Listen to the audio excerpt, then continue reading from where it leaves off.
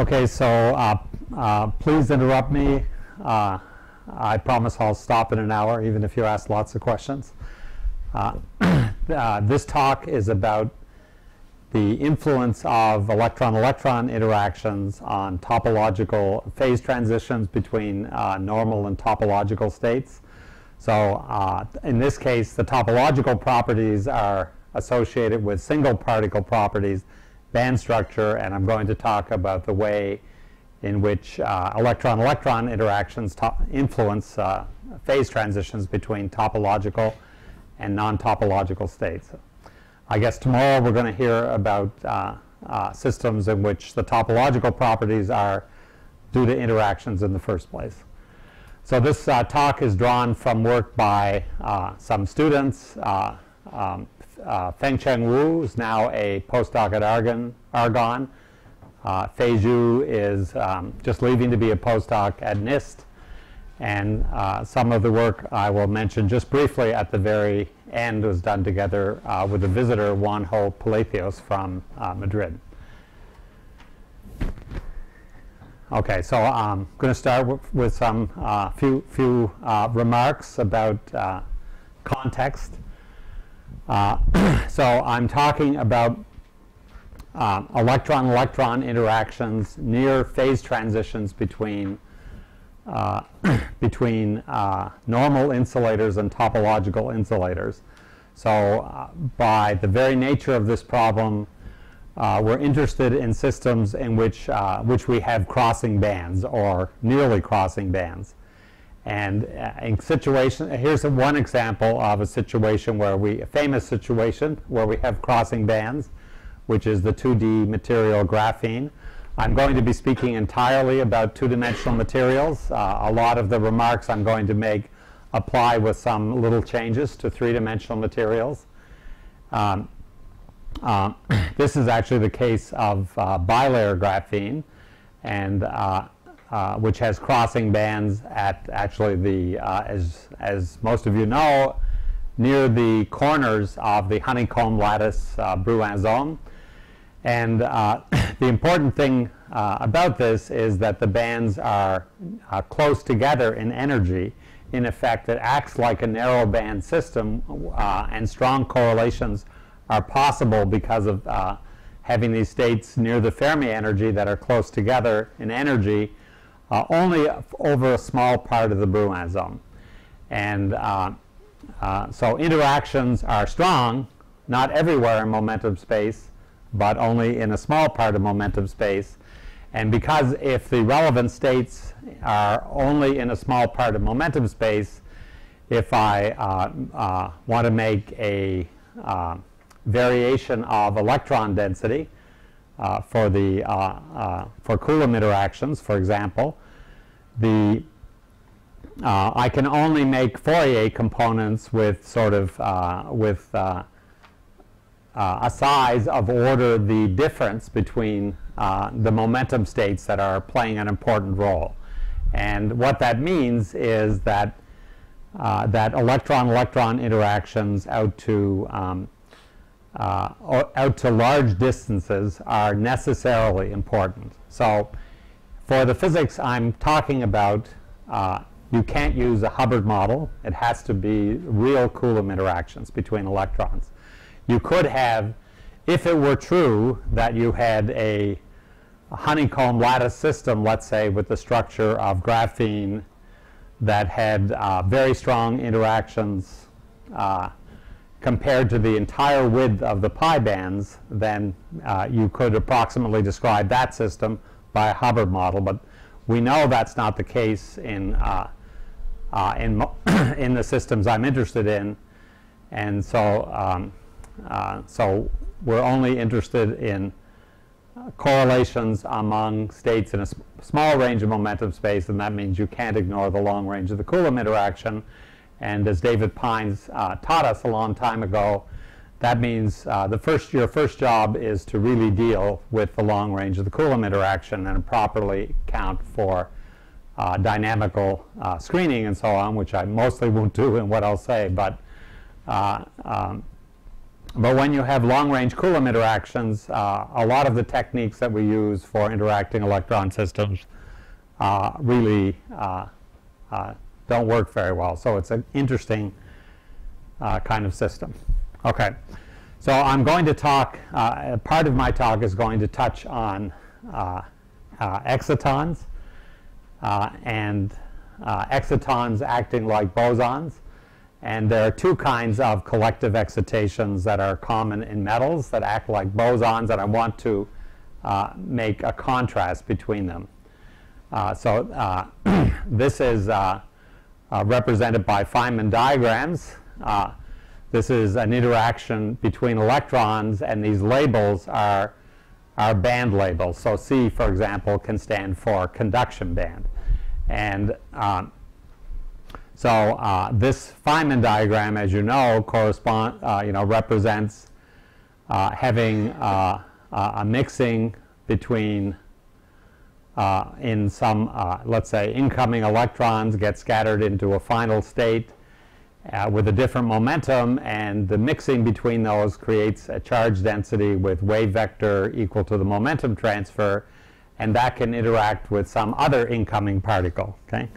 And the long range of the Coulomb interaction is, its importance is connected with the fact that the Fourier transform of the interparticle interaction diverges at small q. And so if we're interested in, for many purposes, if we're interested in these interactions, we can forget about the corresponding exchange processes, which, in which, let's say,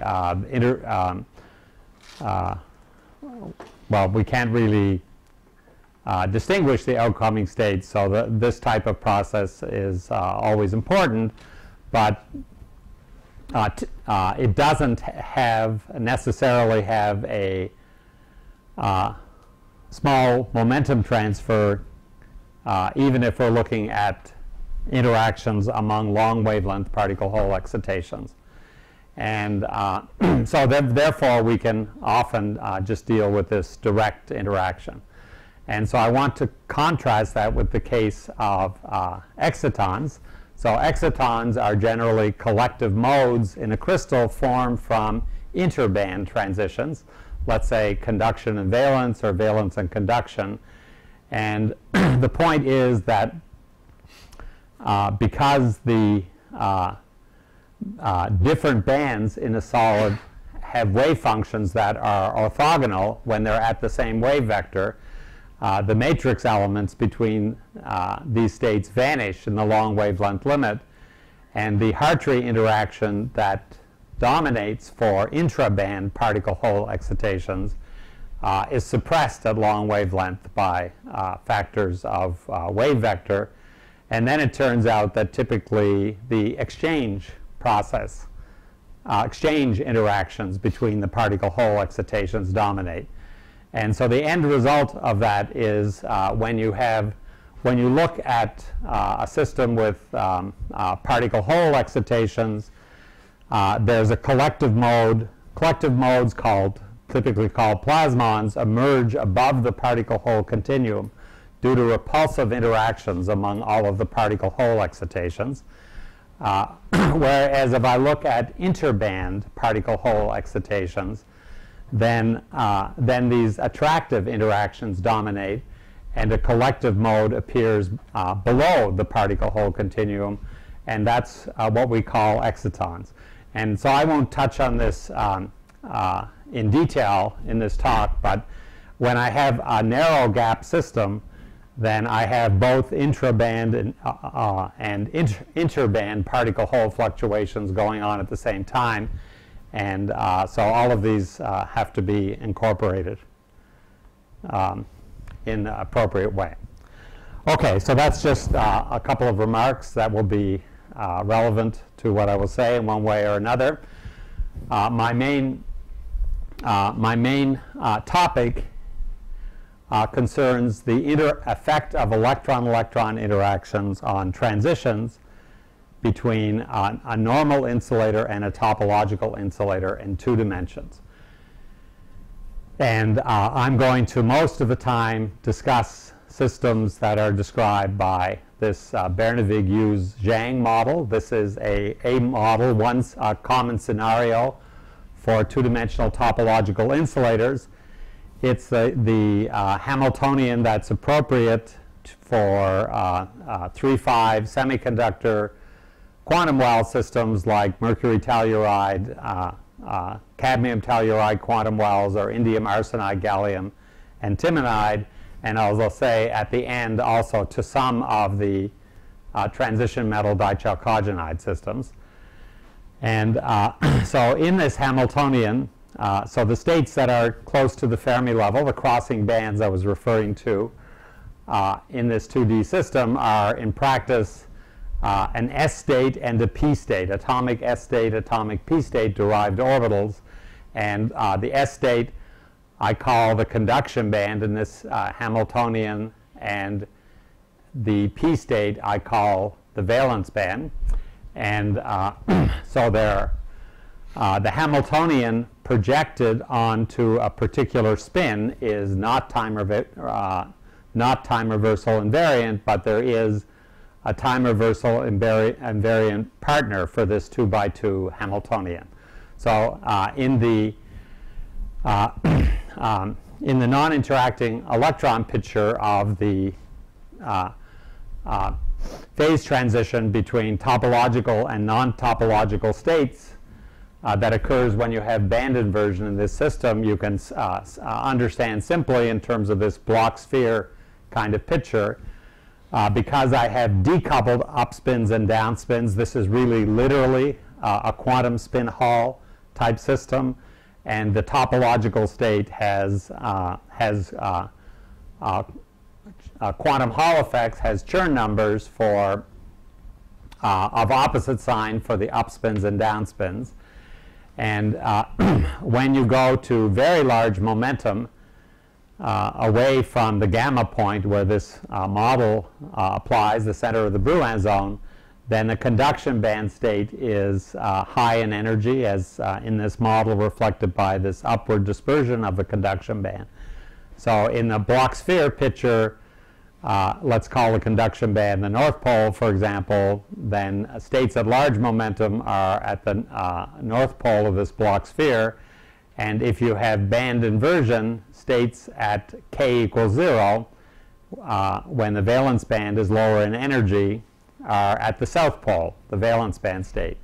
And of course, it's a property of the symmetry of the crystal that there's no coupling between the S-like and P-like states at k equals 0, which is the center of the Brouin zone. And that's going to be important in what I'm going to talk about. So this in this model, then, it's obvious that because the hybridization between the S-like and P-like states just by symmetry must go like kx minus iky or kx plus iky as you go to finite momentum. That means that if I represent the, for example, lower energy eigenstate of this 2x2 Hamiltonian by a direction on the block sphere, as we often do for two-level systems, then when I integrate over momentum space near k equals 0, I'll go from the North Pole to the South Pole, and when I go around circles in momentum space, I'll wind around the sphere. So I'll cover the entire sphere once, which is makes a state topological. So that's the kind of topological state we're interested in the non-interacting electron picture. And as I said, my interest is in saying a few things about how interactions can change this picture. And I'm going to do it in this way. This is the phase diagram, and I'll come back to this later. I'm going to start talking about the left-hand side and the right-hand side of this phase diagram, A and B, and then toward the end come back and talk about the middle. You can see that according to what I'm going to say, various things can happen. The little inset here shows one of the systems in which this phase diagram can be explored. indium arsenide, gallium, and timonide quantum well systems. And the phase diagram has along the vertical axis what is labeled here as an energy gap. You might see in some later slides it's labeled as a chemical potential, but it's basically the tunable energy difference between the conduction band and the valence band, which you can typically tune in these systems, in particular because the conduction band is usually in this more or less in this indium arsenide quantum well, and the valence band, 2D valence band state I was talking about, is in the gallium antimonide. So because they're in different layers, you can use gate voltages or gates to shift their relative energies and move along this axis, and go in particular from a small energy gap to an inverted gap.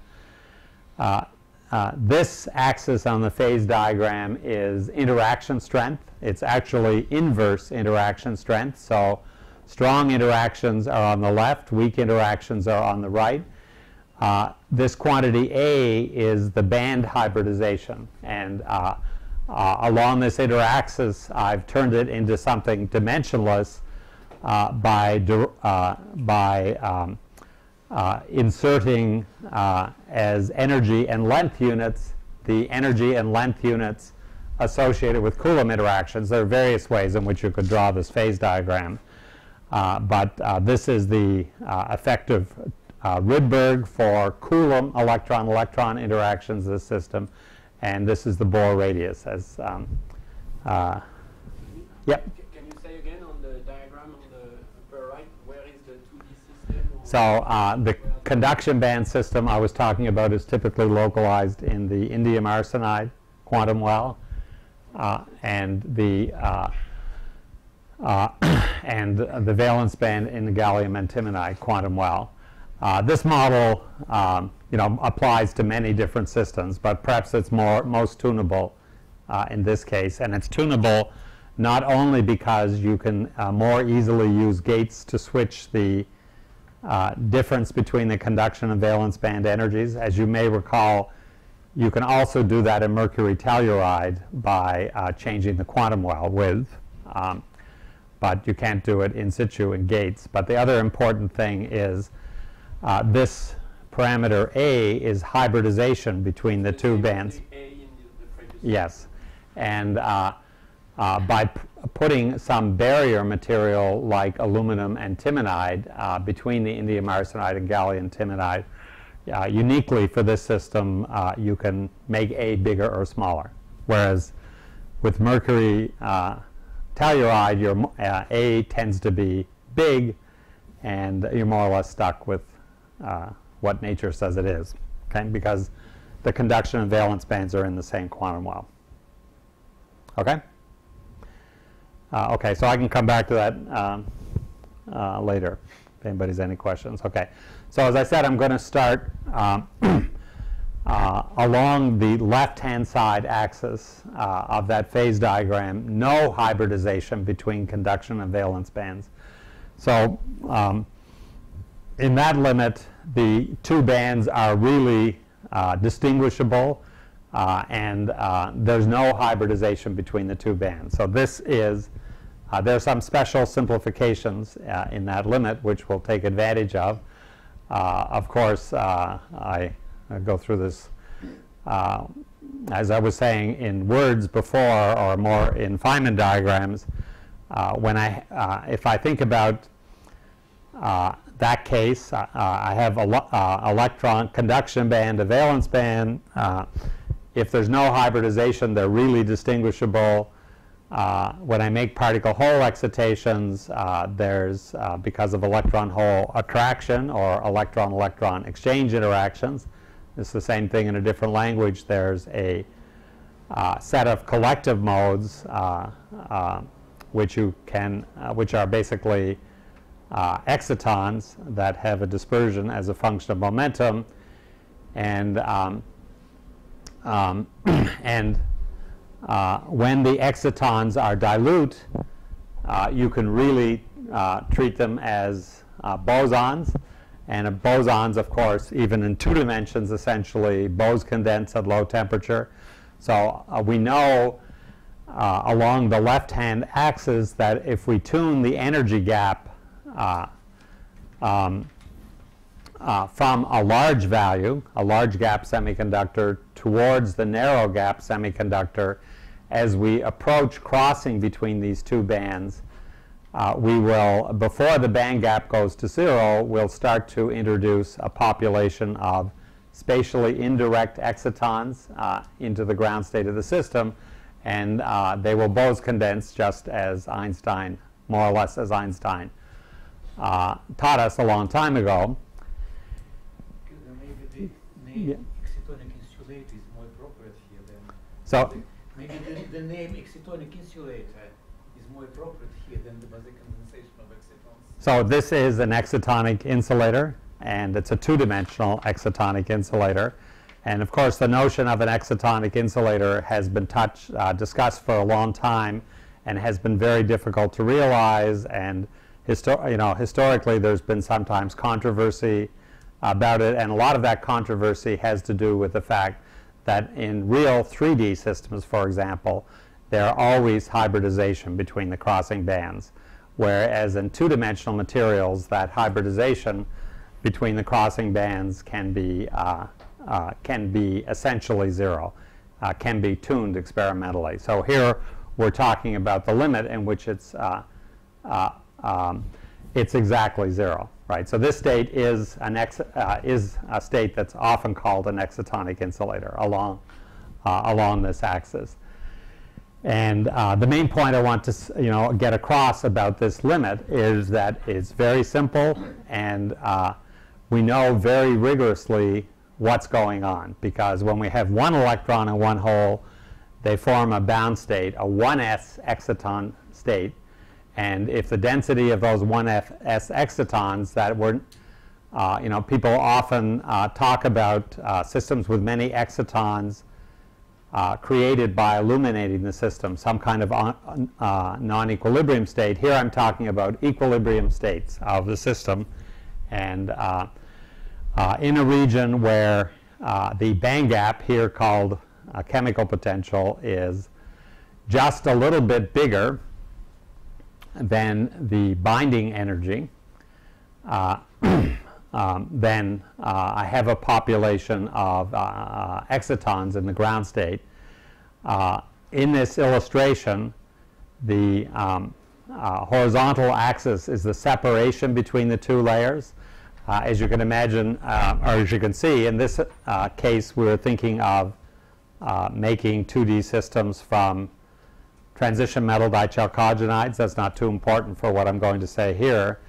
But the separation between the layers can be varied, and when the chemical potential is close to the binding energy, which is actually, as you may recall, 4 Rydbergs in the two-dimensional case at 0 layer separation, but decreases with layer separation, then close to this line, the exciton density is low, and then we know the state's very simple, and we know exactly what it is. Basically, it's a 2D system of bosons with weakly repulsive interactions, and there are various complications here that I won't discuss, in particular associated with the fact that there are various flavors of excitons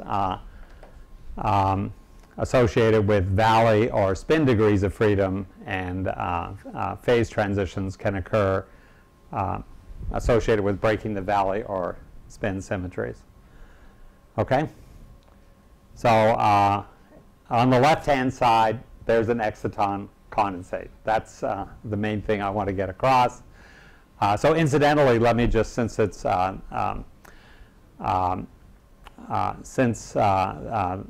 I'd like to just make a mention of some very interesting recently experiments from the lab of my colleague Emmanuel Tutuk, published recently in PhysRev Letters. And there's actually, as many of you know, there's been lots of interesting work over the last 20 years or so on bilayer exciton condensate, excitonic insulator states, if you like, in the case of a magnetic field in the quantum Hall regime. But recently, Emmanuel Tutuk and his students and postdocs have succeeded in really clearly demonstrating the formation of a spatially indirect exciton condensate state in 2D materials in the absence of a magnetic field, using graphene bilayers as the two-dimensional electron systems and transition metal dichalcogenides as the barrier between them. And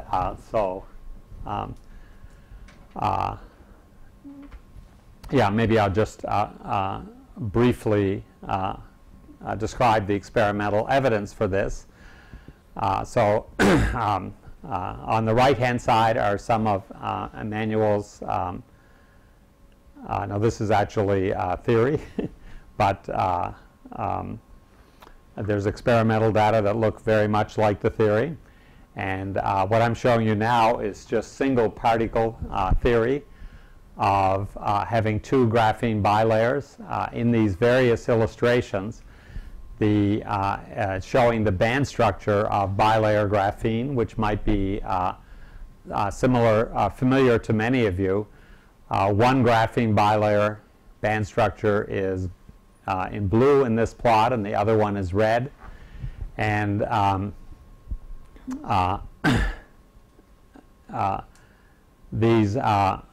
what's being varied in this phase diagram is a bias voltage between the two layers in these tunneling experiments, and the other axis is a gate voltage. And these various points here show the region in which tunneling occurs, and the lines always occur when you have states that have the same energy and the same momentum in one bilayer and the other. And among all of these various situations, there's one which is special, 0.6 here. You can see there you have graphene bilayer in blue, which, as you may remember, has an energy gap. You can see this gap here. And then there's a bilayer graphene in red. That's the other bilayer system that is separated by a tunnel barrier and therefore has distinguishable electrons. And at this point, their Fermi surfaces are nested. They have the same Fermi surfaces. One has an electron-like Fermi surface with occupied states inside this region of momentum space. The other one has a hole-like Fermi surface with occupied states outside. And this is just the case where in the weak coupling limit, not like I was talking about before, you expect basically a electron hole pair instability analogous to the BCS instability, and this is indeed what he sees. At all of the other points in this phase diagram where there's enhanced tunneling, nothing is temperature dependent, but at this point the tunneling conductance grows with decreasing temperature and eventually actually diverges, which is a symptom of, or a signal of, spontaneous coherence between these disconnected layers, which is exciton condensation. But that would be through a finite temperature transition? So presumably, yes, it is a finite temperature, costless Thales type, strictly speaking, phase transition. Which you don't see today. This is temperature. There is a temperature not shown here at which the interlayer conductance is immeasurably large. So it seems to diverge below a certain temperature, become non-ohmic, in other words. Okay. Okay. So summary of that part of my talk is that if we really have two-dimensional electron systems that are spatially separated so that they don't hybridize, we understand how the interaction physics works. We have 2D excitonic insulator transitions that occur near when the bands cross. Okay? Now we want to look at what happens when we start to consider cases where we have crossing bands that are hybridized with each other. And I'm going to start on the right-hand side here. This parameter is what is written here as an energy gap is the place where the bands cross. But when you include interaction, the place where the bands cross, energy gap equals 0, is actually shifted by interaction effects. So this line going to the right here that includes the point B is, once I include the self-energies that renormalize the band energy, this is the line along which the conduction and valence bands at 0 momentum just touch. So along this line then, the physics is, looks like the physics of single layer graphene, right? Because I have a single Dirac cone with, at this point, if there's no energy gap, then in a single particle theory, I would have linear band crossing at this point. And so how do interactions affect linear band crossings? Well, that's a problem that's actually received a lot of attention theoretically and experimentally, even before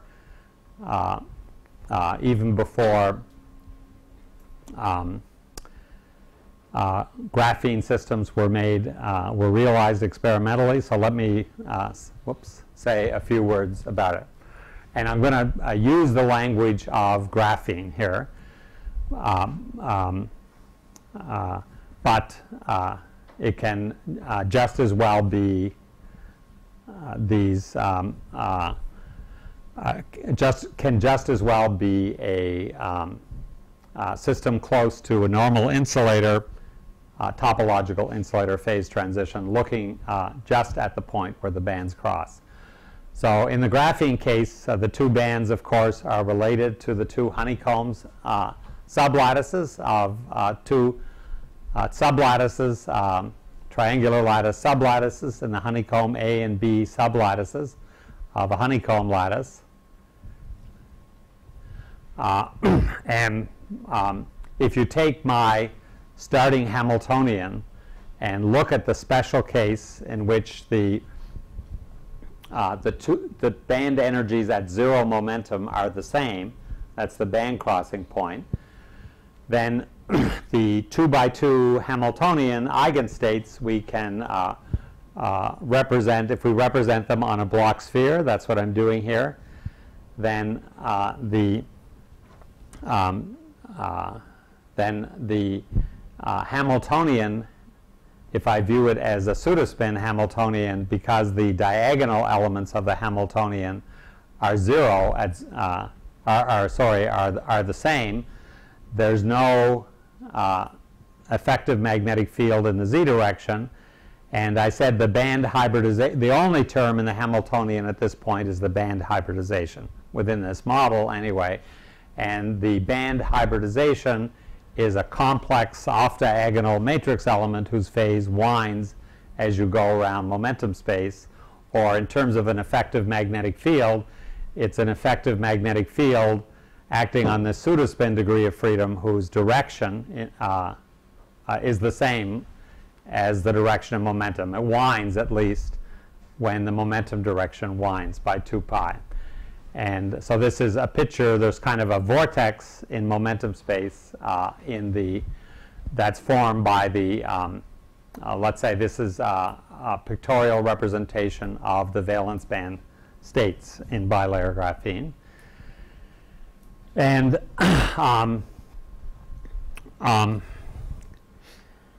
and so that property of the valence band states at the band crossings is not a property that electron-electron interactions like. So this is this is kind of an illustration of the point I want to make. And we're talking about 2D Dirac equations, effective magnetic field coupling to pseudospin degree of freedom, and the effective magnetic field points in the direction of momentum. And as you can see here, when in this illustration, when k is equal to 0, there's an energy difference between the two bands because I've added a mass term which remains finite at finite momentum. So this term would be present, for example, if I went a little bit away from the band crossing point.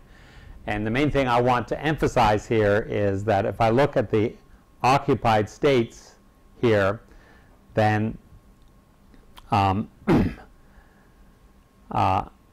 the occupied states in the valence band in red are just opposite to those in the conduction band, and the state changes rapidly as momentum changes. And when I have Coulomb interactions, then the most important interactions are interactions between states that have similar momentum, because as I said at the beginning, the strength of the Coulomb interaction is diverges at long wavelength. Its exchange interactions are strong between states with different momentum and with similar momentum, and for that reason it frustrates the interaction physics when the orbital state of the electrons is changing rapidly as the momentum changes. And so this is an issue in graphene systems, and it's actually closely related to toy models that people have studied in particle physics, two-dimensional Dirac models, where having a spontaneous gap is analogous to gaps of some of the particles in nuclear physics. And so this problem has the relativistic invariant version of this interacting problem has been studied a lot in particle physics, and there's a nice article by Gordon Semenoff you can find on the archive. And indeed, a long time ago, people suggested that in the case of graphene, it would have a gap that due to electron-electron interactions, and we know that such a gap is possible, only occurs when interactions are strong enough. And many people claim that graphene is just on the verge of having some interaction-induced mass. I don't think we really know that for sure, but this is the continuum model version of that, labeled here for J equal 1 for linear band crossing. And this is some measure of interaction strength, in this case with strong interactions on the right. And on the right of this red line, that would represent a state with a spontaneously generated gap. And so we know from experiment that we don't quite get there in the case of graphene, but it's possible to have interaction-induced gaps. In the case of bilayer graphene, where we have quadratic band crossing, then indeed interactions do necessarily make the single particle state unstable, and that system actually does have an interaction-induced gap that has been seen experimentally. And so let me not talk about that in too much detail, but that means that coming back to my phase diagram again, I talked about A, I have an excitonic insulator state. Now I'm talking about B. This is basically massless Dirac model at the band crossing point along this line. And as I go to the left, then I have stronger and stronger interactions, and at some point I'm going to have a spontaneously induced gap. And that gives rise to an instability here to a state which is a quantum anomalous Hall state. And the reason it's a quantum anomalous Hall state that occurs this is all theory, not verified experimentally, but what we're predicting is that as you tune this hybridization parameter to the left, there'll be a region where a quantum anomalous Hall state occurs, and what's going on in that region is basically that a gap that as you tune this parameter, the single particle energy gap, that's like taking that acts like an external magnetic field, and basically the system will jump from having a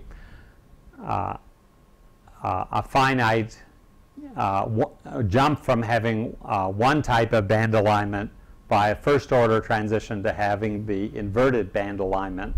But it turns out it does that for one spin at a time. The ground state only inverts spins for one, inverts the bands of one spin before the other spin.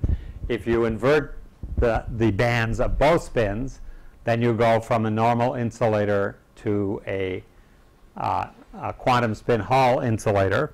But if you just invert for one spin, then you have a net quantum anomalous Hall effect.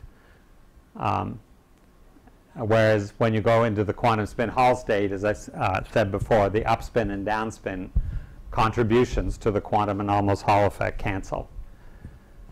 Okay. Okay. So now I've talked about A and B.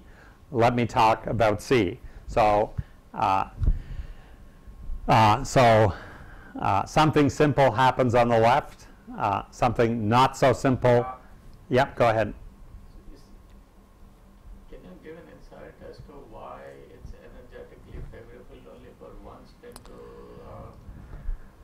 invert? One spin,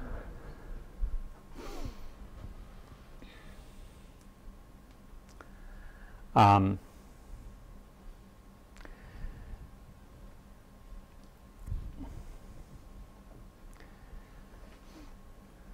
So let's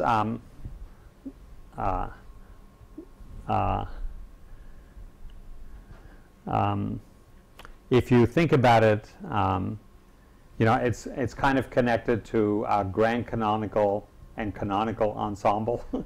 The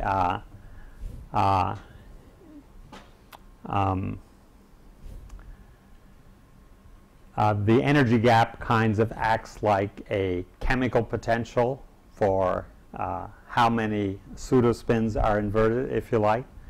And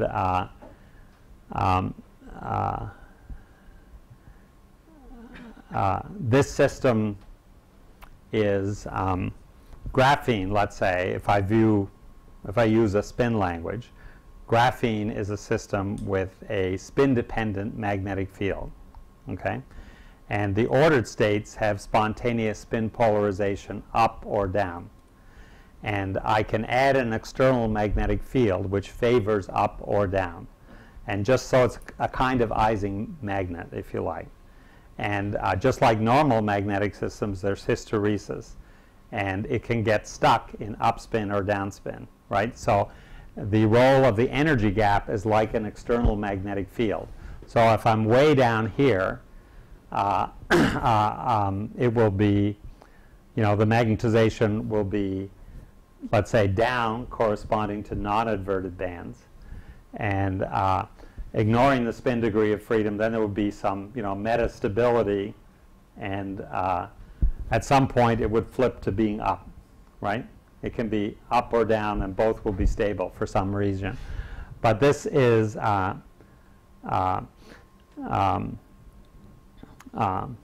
but when it has the opportunity to do something different for two different flavors of this, then it's able to polarize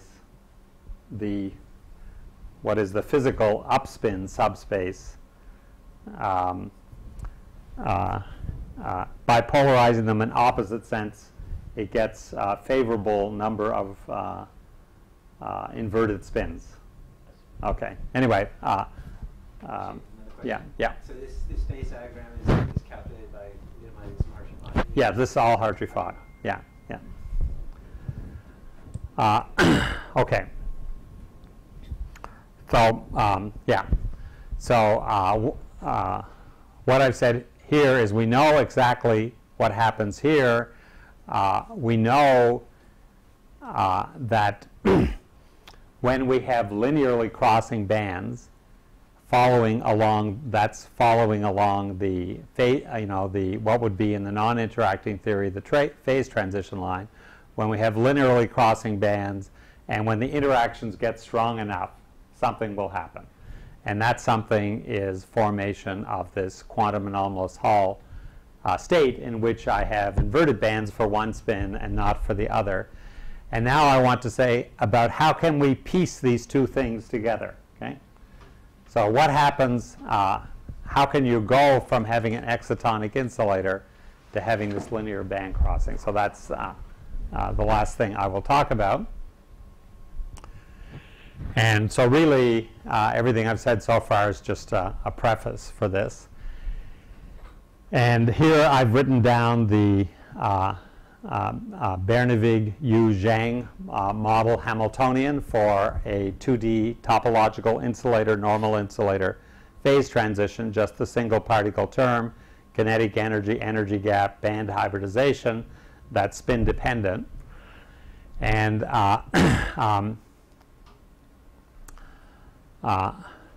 and when we include interactions, as I've kind of said already, all of these parameters are renormalized by interactions. In particular, the band hybridization can be renormalized by interactions.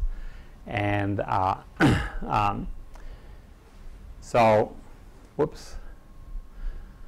let me ignore the spin degree of freedom for a moment and first explain, how you get from the left-hand side to the right-hand side of that phase diagram if you didn't have an extra spin degree of freedom. And how do I go from a normal insulator to a topological insulator in mean field theory when I have a state that I can understand in terms of band interaction with renormalized parameters, including parameters that are allowed to break symmetries.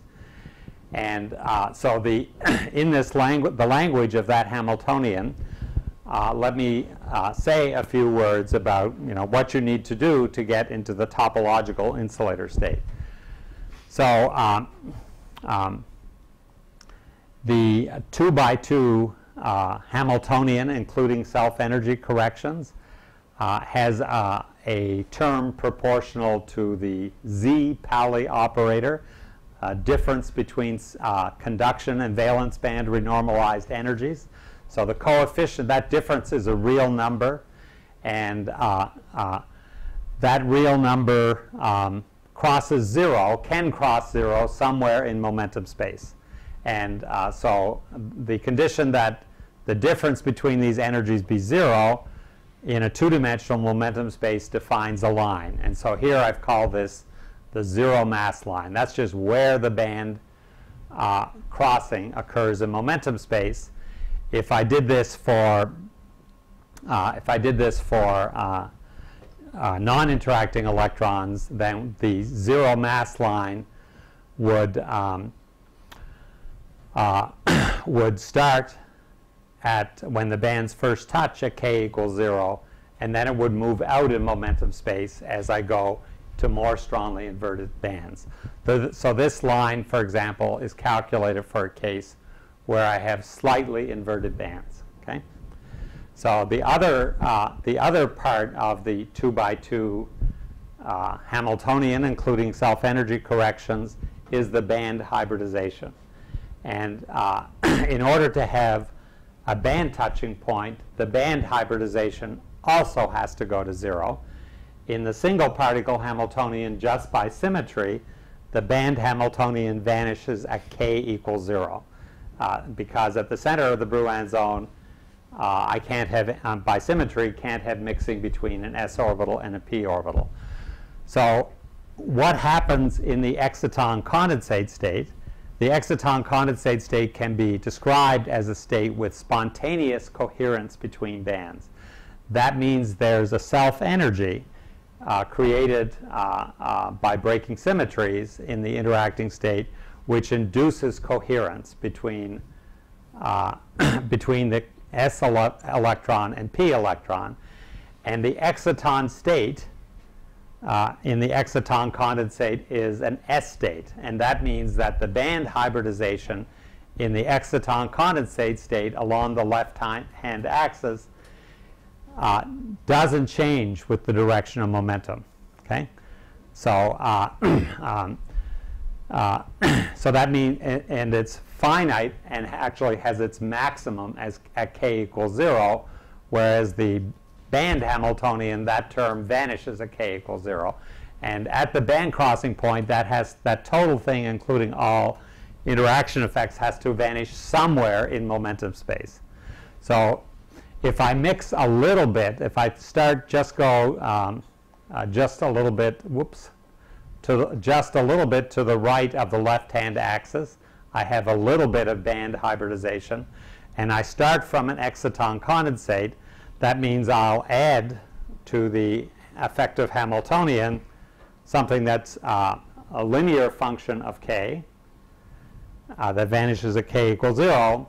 I will add it to something that's there due to the exciton condensate, which is finite at k equals 0. And the sum of those actually, when the band mixing term is small enough, will be vanish only at very large momentum, right? And in this picture, what happens is the interactions are strong enough that as I evolve from the exciton from the a equals 0, the point where that self-energy vanishes is along some line in momentum space, because this is basically an xy type broken symmetry, and but it moves in from infinity. And what actually happens in a system that doesn't have an extra spin degree of freedom is it suddenly jumps from this broken symmetry state, which actually has broken rotational symmetry because it has hybridization between s and p orbitals that doesn't vanish at k equals 0. So this is a pneumatic state, and there's a first order phase transition as a function of band hybridization strength, where this point where the hybridization between the bands vanishes, the point of momentum space jumps to the symmetry, point that's dictated by the symmetries of a single particle Hamiltonian, jumps to k equals 0 from finite k. Okay, so that's what would happen, and that's what we actually thought happened in these systems before we started to explore the phase space. And that's what would happen if I didn't have an extra spin degree of freedom.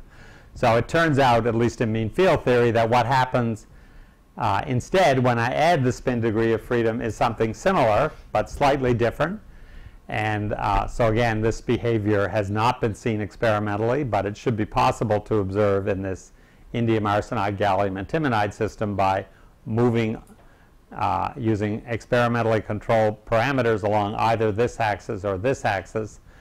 That what happens in this region is I will show you in just a moment, and by showing you an index, let's say, of what the state is doing, going along this line. So I'm going to show you a slide that goes along this line in the phase space. And the basic thing that happens when I include spin is that without spin, the band hybridization frustrates this 1s exciton condensate state. And so what happens when you include spin is the system wants to form an exciton condensate, not with the valence band state of the same spin, which is frustrated, but the valence band, conduction band, will have spontaneous coherence with the valence band state of the opposite spin. And so that's what it does, and that's not frustrated, and that's why that's preferred. But there are two ways you can do this.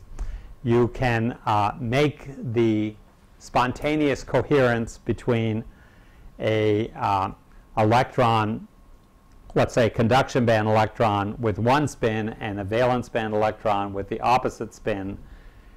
You can make it have change sign as you change both spin labels, or not change sign.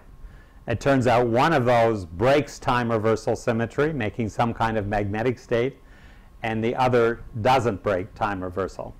And this plot, which goes along the line in the phase diagram that I just talked about, goes from, on the left-hand side, somewhere in the normal insulator state, to the right-hand side, somewhere in the quantum spin Hall or 2D topological insulator state. And this is actually a plot of an order parameter. It also is qualitatively equivalent to a plot of the energy gap of the system. And the blue line here is the energy gap. Let me just call it energy gap, moving through the phase diagram from the normal insulator to the topological insulator. And the thing you notice there is that the gap goes to 0. And of course, you know quite generally, if to go from a normal insulator to a topological insulator, that can only happen if the gap goes to 0 somewhere, right? And but the red line is the actual ground state of the system in mean field theory. And you notice that the gap doesn't close. So the state evolves from a normal insulator to a topological insulator without the gap ever closing. It does so, it's allowed to do so, of course, by breaking time reversal symmetry. So this is a state with broken time reversal symmetry. It actually has, it's an insulator state. It also breaks rotational symmetry, so it's a nematic state. And it has 0 Chern number, though. And the reason it's the ground state is because it can still have an energy gap, maintain an energy gap all the way through the transition from a normal insulator to a topological insulator. Okay, so that's my basic story.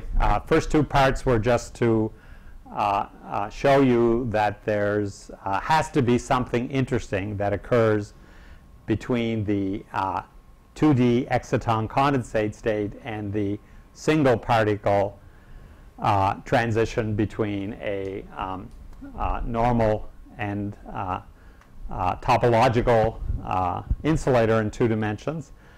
So we've made some predictions about what does happen, predictions not yet tested experimentally, but I think testable, and they will be tested in coming years. And let me just mention in ending here that that there's another class of 2-dimensional topological insulators that has been getting some attention recently. This is the 1T prime phase of the 2-dimensional topological insulators. And so we've been applying similar, we're working on applying similar considerations to these types of systems. Basically the 1T prime of molybdenum disulfide, it turns out, is basically described by an anisotropic version of the BHZ model. And so I think more or less similar story applies there. Of course, in these systems, you don't have the ability to tune the strength, the size of the band inversion and the hybridization strength between the bands separately. So there's some less experimental flexibility. But the tungsten ditelluride system, which has shown experimentally to be a topological insulator by ARPAS, for example, and has been recently shown to be a superconductor, we think this is really quite different interaction physics going on in this system, and but related to these kinds of ideas, but it's really described by a different kind of model. And we think interactions might be the explanation for the fact that in band structure calculations, this system actually comes out to be a semi-metal. But in fact, experimentally, it's clear that it's quite a large gap topological insulator. OK, so I think I've used up all of my time. So thanks for your attention.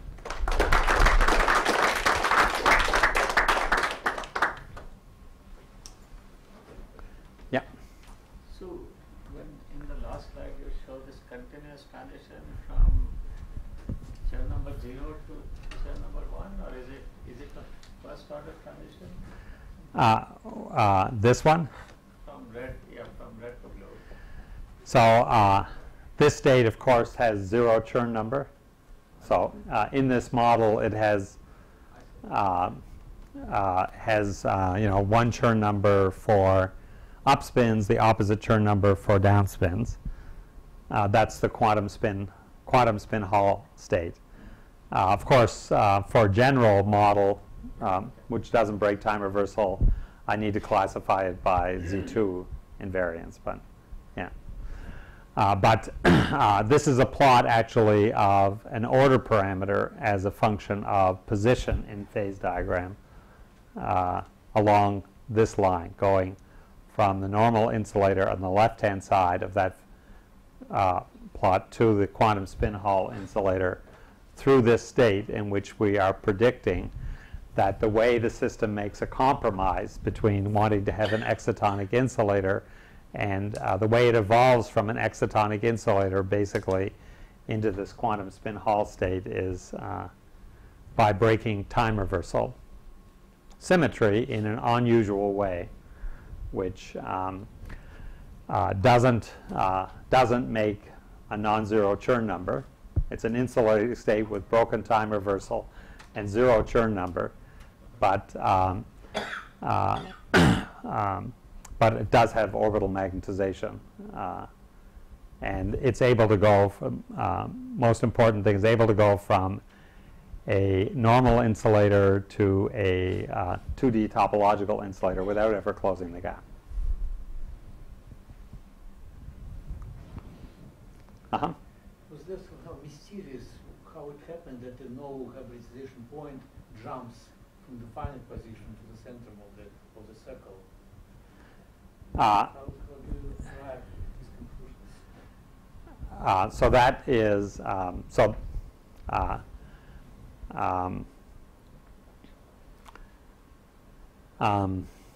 yeah, so it's not maybe so surprising, and that was also, of course, an artificial model system without this extra spin degree of freedom, and it was also mean field theory. But so I can answer the question why it happens in mean field theory. You know, when I basically when I have no interactions, the band hybridization self-energy has to vanish at k equals 0 if I don't break any symmetries. If I have an S-wave exciton condensate, the band mixing self-energy can't vanish at k equals 0. And so as you turn on more, as you increase the single particle physics from this broken symmetry exciton condensate state, you know, this band point where the band mixing vanishes is moving towards the 0 mass line.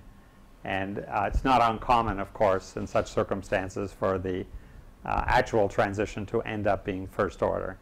So basically, it doesn't want to move this zero line through the zero mass line. If you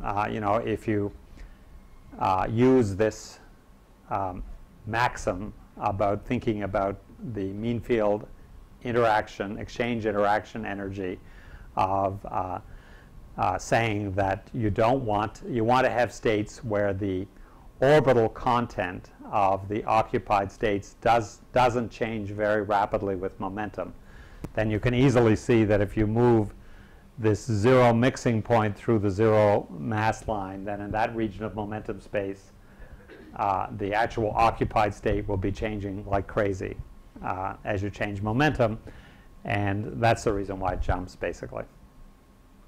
Yeah, I can talk about it more separately if that made no sense, which is quite possible.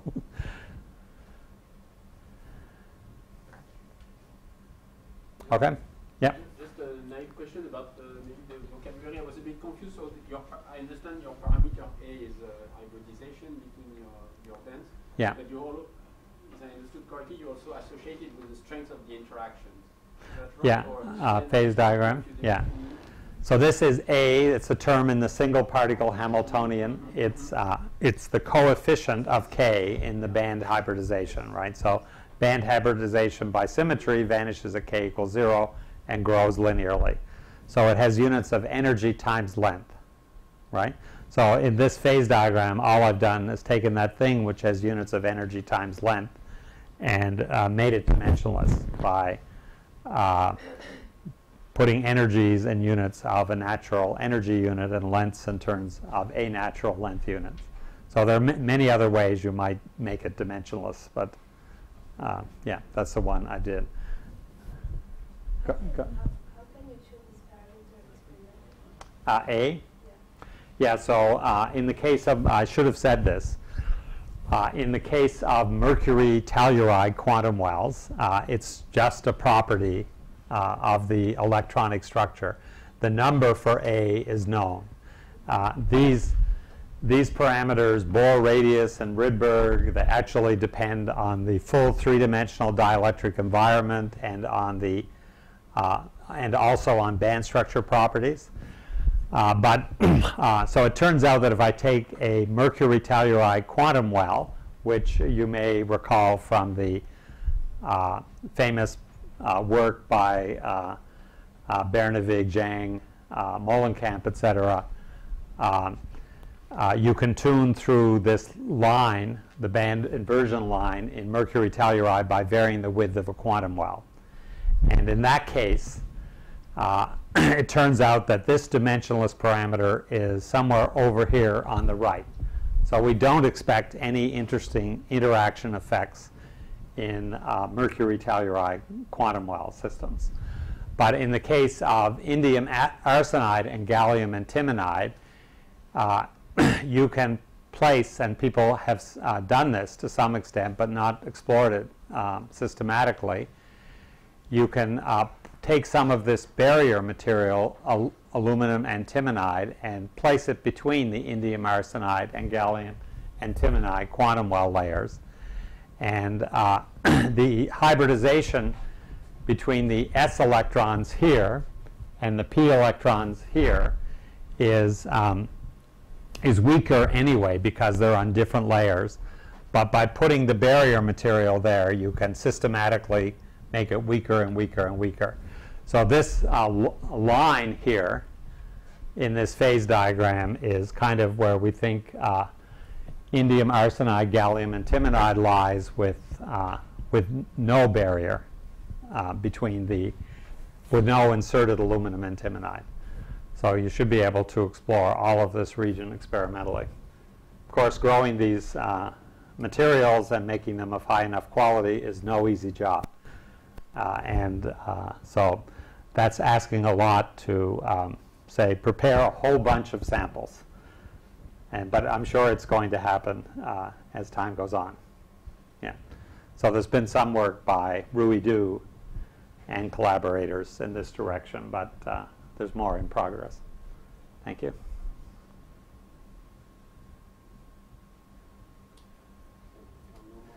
Okay, thank you.